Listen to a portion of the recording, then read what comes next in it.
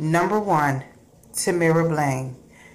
The 22-year-old mother and part-time college student was found convulsing on a bed inside a Liberty Inn hotel room after being injected with silicone by an unlicensed woman.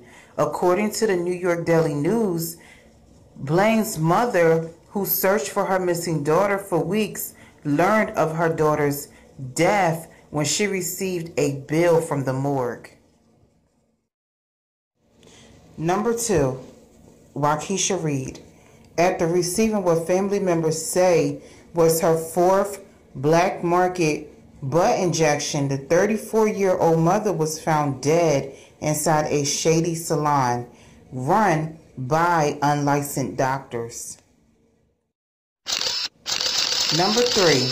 Claudia Aderotimi. The British student traveled from London to Philadelphia for silicone injections and later died when the silicone moved to her lungs and stopped at her heart. She was only 20 years old.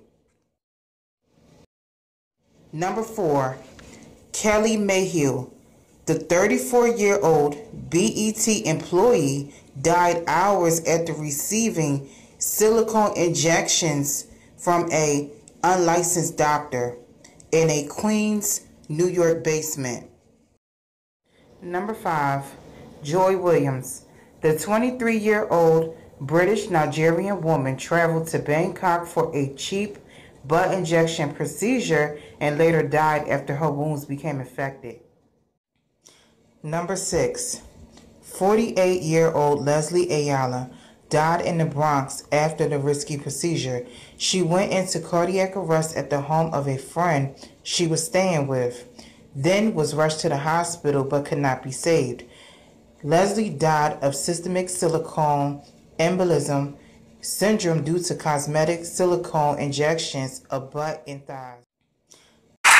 These butt implants are like big now. I mean, I don't mean it like that. Big popular. It's very popular. But I'll tell you this. What? So, trends come and go, and you don't do the trends on your body. Don't do trends on